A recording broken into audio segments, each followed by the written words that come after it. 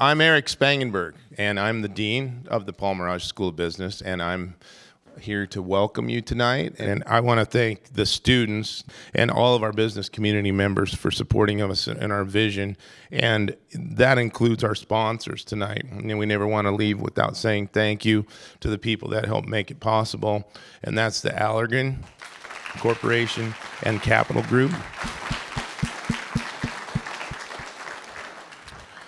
Anyway, thank you. Thank you to those sponsors. It's events like this that help set the school apart.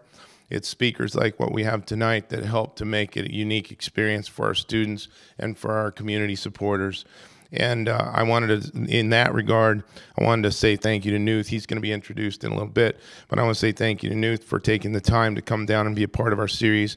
And thanks to Michael Wong for leading the Beal Center Speaker Series to help make this possible. And last but not least, I want to say a special thank you to the Beal family, and you're going to hear from Ken Beal in a little bit. But the Beal family has helped make a lot of things possible, but the Beal Center here in the Merage School is one of the key areas, and so we're really pleased with what they've helped to make possible in that regard.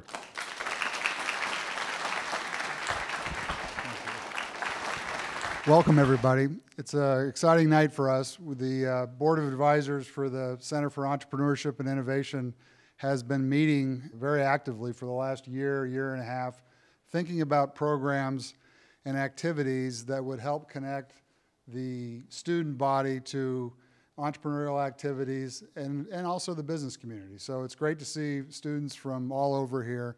And I wanted to make sure I welcomed and thanked all the Board of Advisors members. We've got a lot of them here tonight, and without their help, we wouldn't have these activities. So thank you all to our Board of Advisors.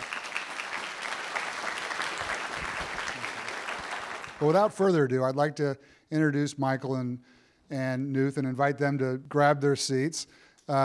Michael is a very successful entrepreneur. He's the CEO of a software as a services company focused on the commercial real estate business known as Genea, and has been very active with the Board of Advisors and very active in the community, not only from a business standpoint through Young Presidents Organization, but also philanthropically. So we're really fortunate to have his involvement and leadership in this. And Newth, as you're going to learn more about during this time, is a very, very successful entrepreneur that is going to be, we really appreciate you coming here today and sharing some of your experiences with us. So without further ado, thank you.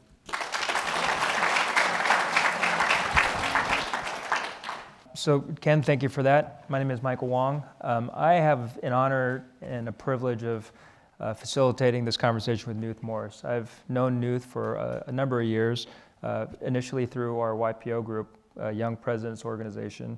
And initially, how I got to know Newth is he's just a great guy. I mean, if you spend time with Newth, very down to earth, very humble, a loving father and a husband to Claudia and their 3 kids. And he's one of the top guys on my list of people I want to grab dinner with or drinks with. And over the course of getting to know him better, started hearing the story about his company, which we'll hear about in a little bit, as well as the great entrepreneurial story around how it got started. So I asked Newth over a beer or two, Newth, will you please come share that story? And he agreed, obviously, to share that story, because I think it's a story that for all the successful entrepreneurs in the room, you'll find very interesting. For those of us that are still building our companies, very inspirational, as well as for the students in the room. If you're thinking about an entrepreneurial path, I think this is a great story to inspire you. So with that, I'll just give a very quick set the stage description. Newth started the company called Telligis in the year 2000, and it was with a college buddy and another coworker that he was working with. So as you are students and you're building up relationships, very well could be a partner of yours in the classroom. So just keep on thinking about that. And so that was in the year 2000. 16 years later, Newth and the rest of the shareholders sold the company to Verizon, small little company, for an undisclosed amount. And so we don't want to breach confidentiality or anything like that, but There's rumors that it was about $1 billion. So we're not going to ask Newth to confirm it or deny it, but Newth, if it was $1 billion, blink 3 times, please. So I won't do that, just kidding. So with that, Newth, I'll kick it off by just asking, give us a little bit about your background. Sure, thanks, Michael. So I grew up in the East Coast and went to school in Colorado, got an engineering degree, and worked for an NGO after college for a little while in Guatemala. Actually, kind of an interesting experience.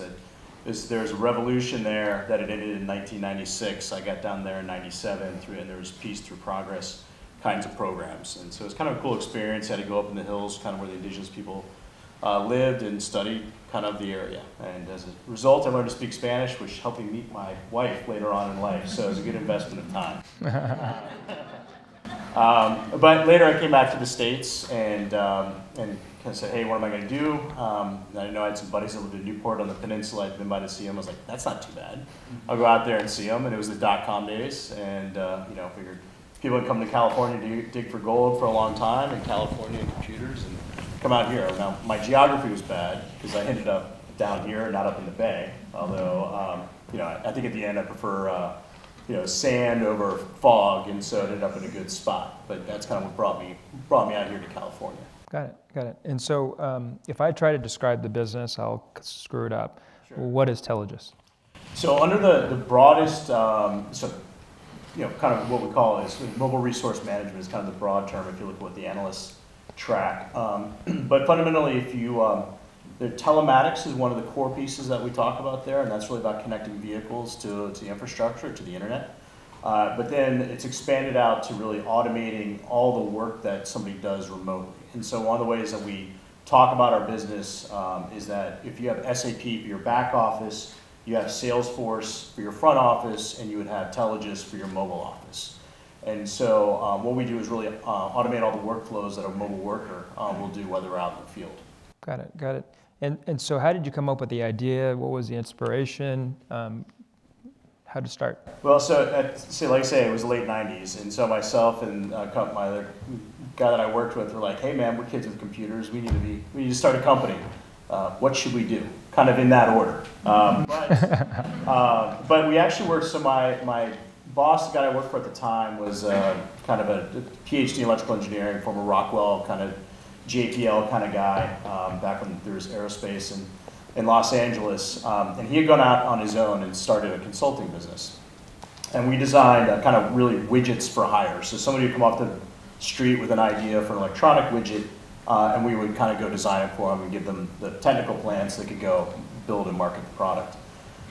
So in that, it was actually, in hindsight, a really good environment to start a company from, because we got to play around with a lot of really early stage technologies. So for example, some of the stuff we did was in audio encoding and decoding. So this is before MP3 was really a standard, and definitely before an iPod. We did a lot of early stage stuff with text-to-speech and voice recognition, so before Siri and those kinds of things. And then we did a lot with GPS and wireless data. So people didn't have cell phones back then for the students in the room. They were just coming down. But I know that, so we had a guy that came off the street and literally said, hey man, I got this, I was in the Army, I played around GPS, and I know that if businesses could track the trucks, that'd be great. And so I was like, yeah, that would be great. And I kind of looked around myself, and the guys I was working on some things with, and we're like, wow, this can happen now. Why isn't anybody doing this? And so we should start doing it. We started trying to get the company up and going inside the consulting company, billing hours during the day and kind of working this at night.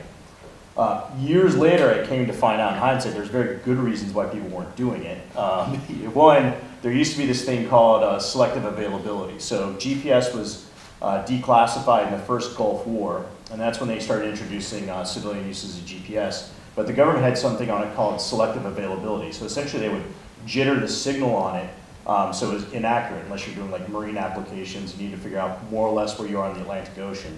So for the street level stuff, it just wasn't accurate enough. Now the wireless networks were not good. Now we didn't know any of that. And so we just kind of started out working on stuff, and it turns out that Clinton had approved the removal of selective availability in '98 to be removed in 2000, and we were working on this '98, '99. And so in that sense, naivete was an asset.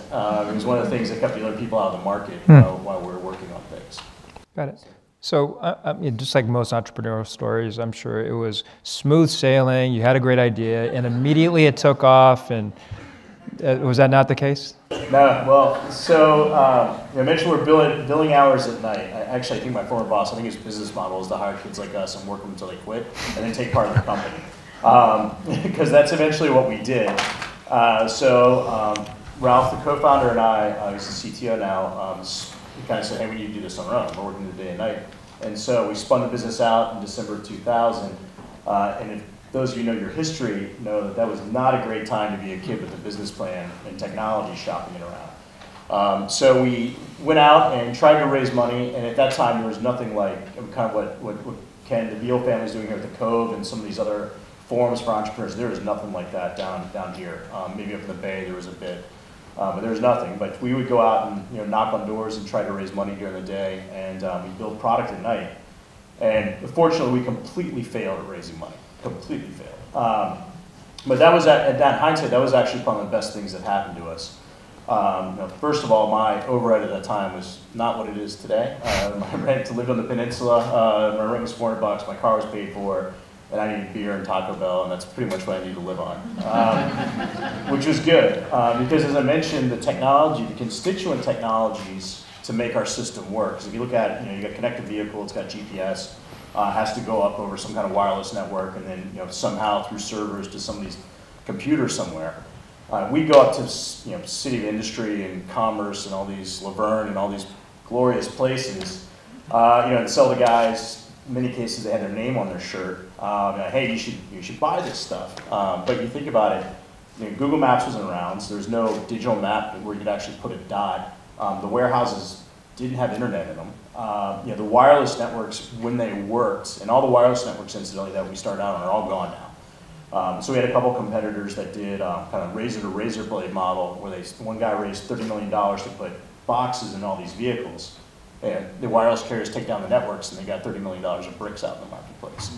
GPS took 12 minutes to get a fix. So you figure about like a local fleet, you start the vehicle, you're at your destination in 12 minutes. So while we were, if we had raised the money early, we would have blown it. It wouldn't have worked as a business, and we would ultimately lost control.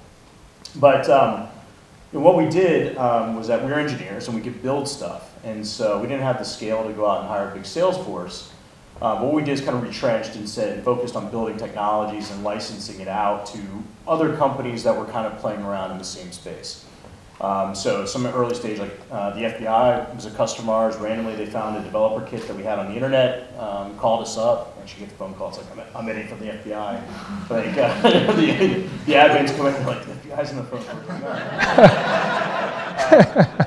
But they had found our stuff and they used it. We got sole source, and that became like $1 million contract that funded the business for a long time. There's a lot of little moments like that came through where you just kind of keep going.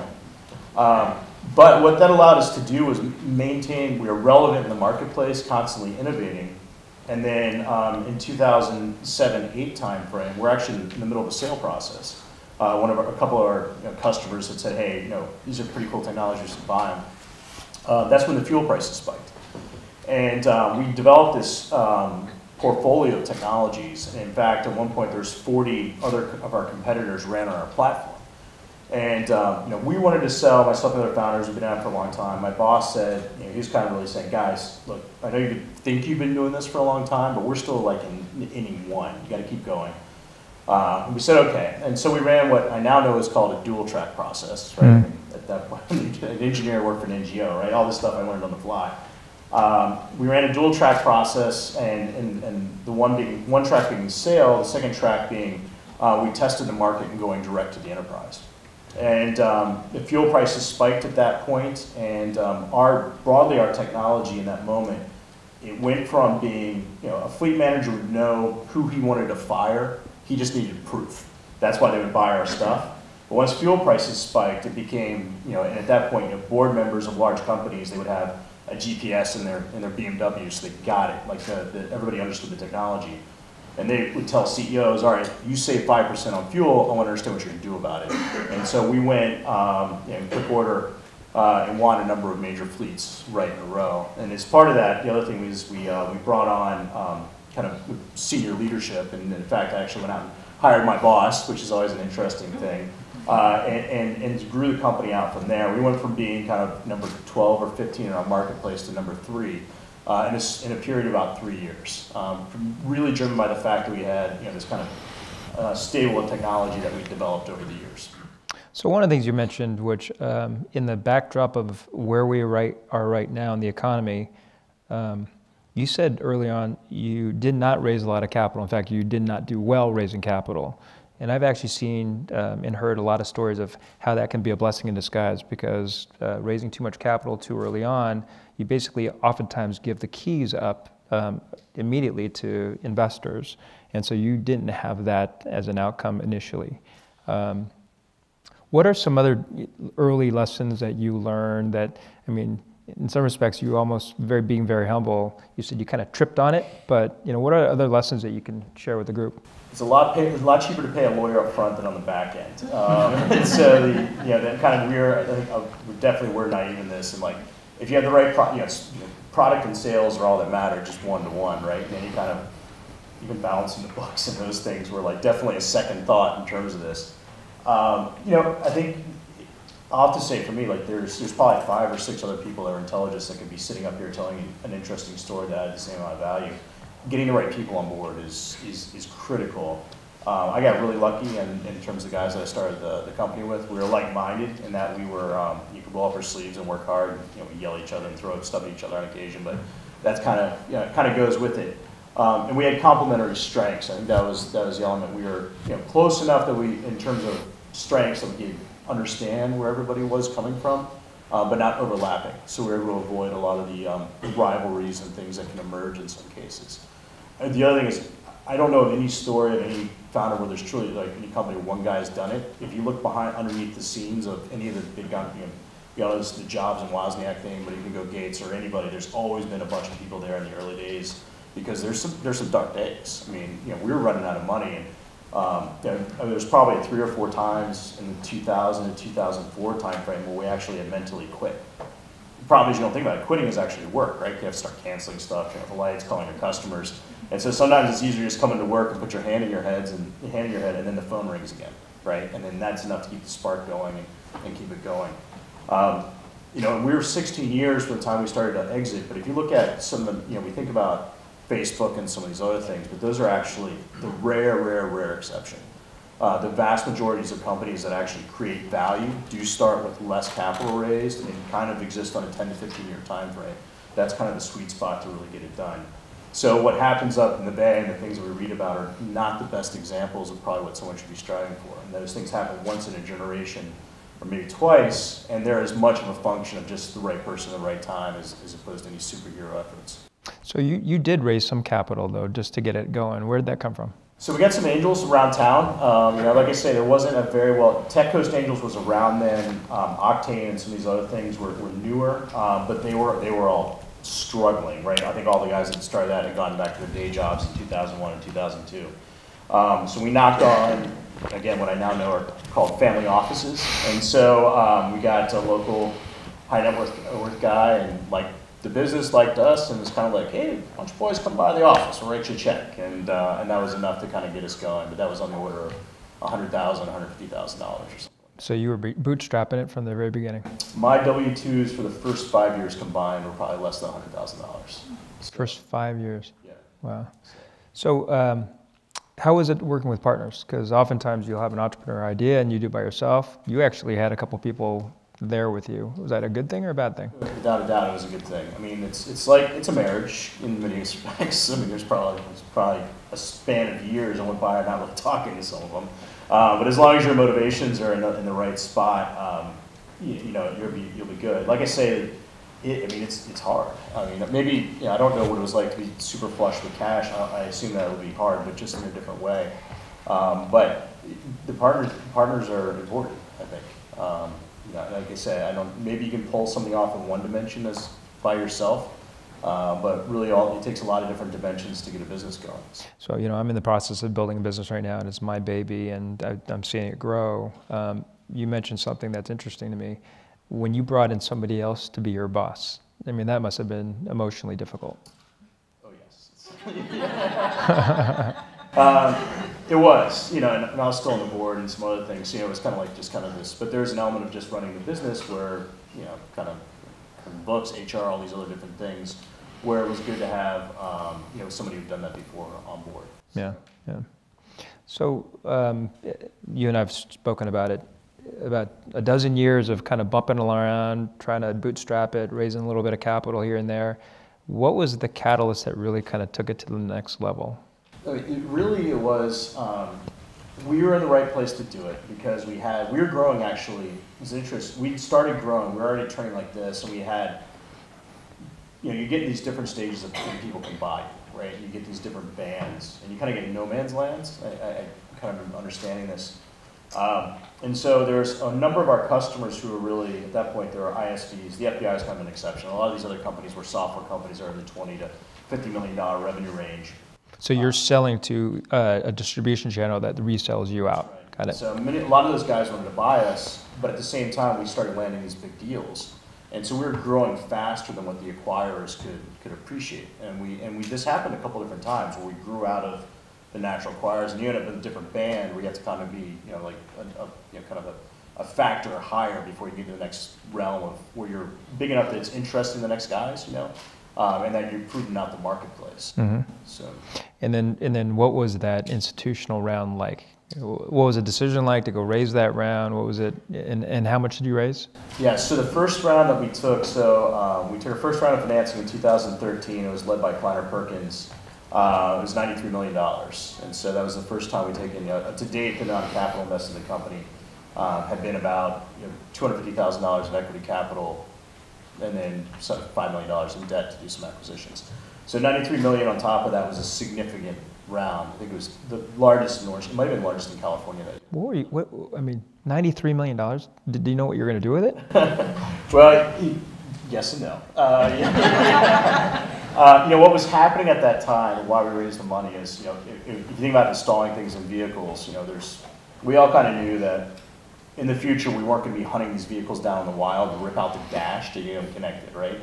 And so what that was meant to do was to really fund the transition and to really work with the OEMs, the auto manufacturers. And if you dealt with auto manufacturers or whatever else, they don't move fast. They're moving faster now, but they don't move fast, and there's just a lot of things that are different in terms of the business model. So that's what that round of financing did, and then brought in something that we did. Brought in the guys from KP. They're on our board, and I thought they were smart money, and I really appreciated some of the early stage money were just angel, where somebody's writing a check versus what a Kleiner Perkins brings to the table, and it's significant. Now, it comes with razor sharp eyes who ask hard questions. So you have to be prepared for that. But if you're good with that, then the relationships they brought. They subsequently got GM and Ford to invest in us, and that was really driven by the KP guys, the KI Kuwaiti Investment Authority, and some other things that just would not have come to us, came to us because of Kleiner Perkins. Got it. But that being said, we were $85 million, had been profitable when we did it, and 70% of that revenue was recurring at 90% gross margin. So we're in a good position to negotiate with those guys. If you're burning cash and if you're early stage, you're not in as good a position. Mm-hmm, mm-hmm. So the capital gets raised 2013, you have all this money, you start building a team, and then you're having some momentum with executing on the business model. Why sell? Yeah, so it was, it was not even at the board level, I'll say that it wasn't necessarily, there was a lot of dissenting voices because it's early days, still in the connected car space. Probably only if you are in this room, probably if you only bought a car in the last 2 or 3 years, is it connected, right? On the average car life cycle is 7 years, so there's a lot of market, and it's only connected right now if it's a GM or if it's like a high-end car. So there's still a lot of way to go on this. So when we looked at it, there were some macro forces that looked at this. The IPO market until very recently, as in this month, was closed and had been closed for like really 2 years. There had been a lot of the Snapchat and unicorn type things are coming a lot of scrutiny, so valuations were compressing. Which that's the thing is if you watch Silicon Valley, for me it's almost hard to watch it. My wife will attest because I'm just hitting my hands like, yeah, we've done all that kind of stuff that those guys did. But if you push out the valuation too high, which everyone wants to have the big valuation, and you need to go to second round, and if even things that are outside of your control change, you're gonna be in a bad spot coming in to gain the next set of money. We weren't in that spot, but there was definitely those kinds of pressures were coming down on us. Oil prices were not what they were, so like I said, the Kuwaitis were in our deal. That stuff was all gone. So the financing options were getting narrow. But more than that, when we looked at the space, kind of back of our mind, so we get, call it $100 per vehicle per month. You include the vehicle and the worker.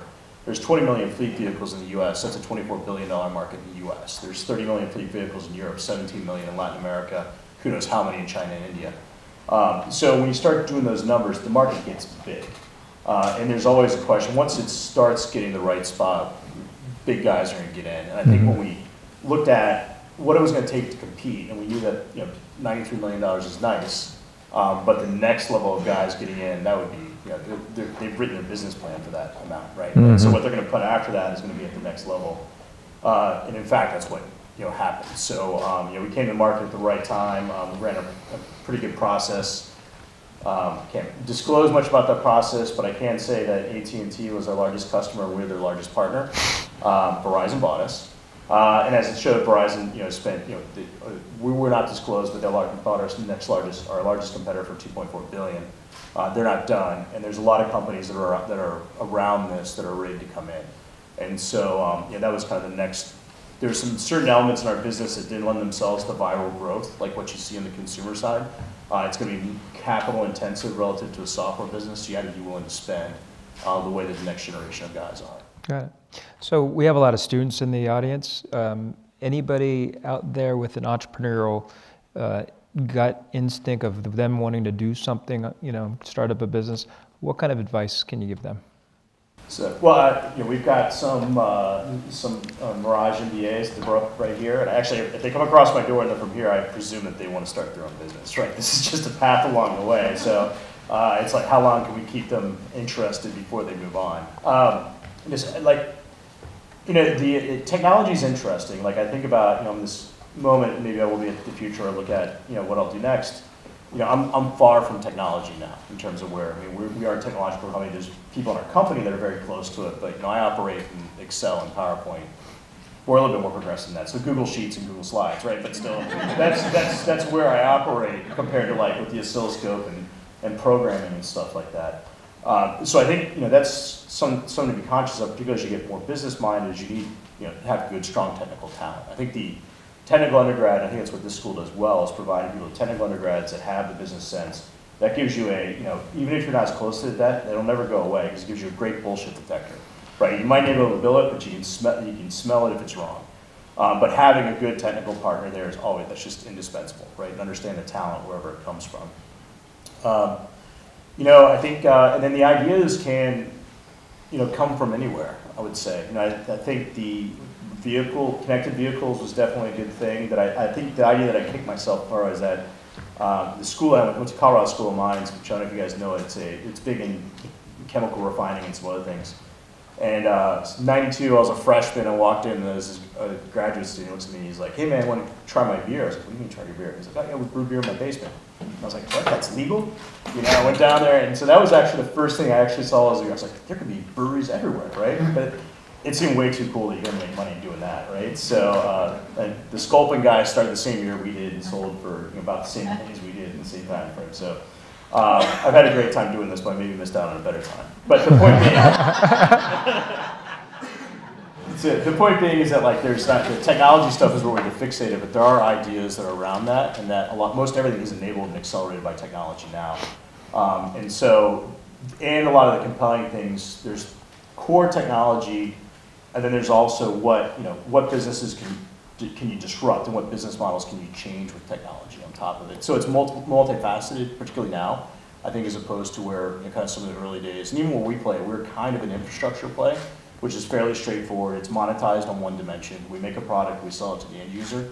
Now a lot of the opportunities are not, kind of not with that kind of a straightforward business model. So I think it's to look around in 360 and make sure you don't get blinded on some of these things. So I'll ask you one last question. What now? Well, so I'm considering to work with Verizon. I say these guys, I've been very impressed in working with them. And in a lot of, I get asked this question a lot. We've had a number of different phases throughout the history of the company, and this is just a new chapter in the book. Can't talk exactly about it. We are a very, very formidable player in our industry now. They don't break out this section yet. And I would say that barring mis-execution on our side, we're on a good trajectory to be like that forever. And so that's a very exciting place to be in. And if you think about connecting everything that moves to the internet, it's a big thing. It's a lot of work that has left to be done. That's exciting. Well, I think that's about all the time we have. Great story. It's a great way to tell it as well, and I'd like to hear more about it. I think this opportunity, we have a little bit of an opportunity out here. We've got a reception out here, and I invite you all to stick around and visit, maybe get a chance to meet our speakers tonight, and meet Newth, meet Michael. I think one of the things I'd just say is it's just really great to see that this is a place where you can not only start businesses, but you can grow businesses, and you don't have to go to somewhere up north, right? I mean, you talk about it, we think about it, but why would you go there when you could be here, right? Yeah, you can clap, I agree, yeah. And so the Merage School of Business is making every effort to become the kind of place where we can have discussions like this, we can host speakers like this, and we can motivate people to do the kinds of things that Newth has done. And there were probably a lot of days you didn't think you were going to make it, right? Right. But you just got to stick with it. And that's what you got to do when you're a student. That's what you got to do when you're a faculty member or an administrator. You just got to stick with it, right? So I invite you to come out there, like I say, but we're going to take a couple pictures here, and we'll all be out there in a little bit. So thanks very much for coming tonight.